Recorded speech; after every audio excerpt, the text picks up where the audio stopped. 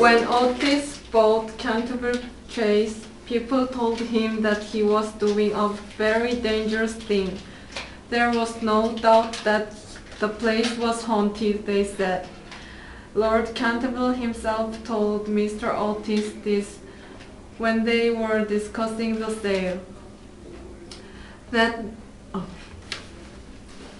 I can't live in the Canterbury Chest because too many members of my family have seen the ghost.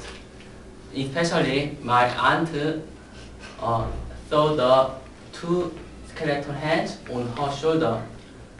After that, none of the servants want to stay with us.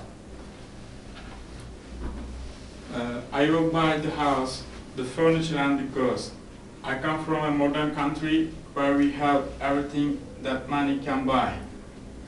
I'm afraid there really is a ghost. It always appeared before the death of member of my family.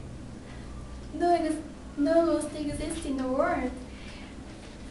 Darling, I like this house and I'd like to have this gorgeous house. Let's make a contract. Stop!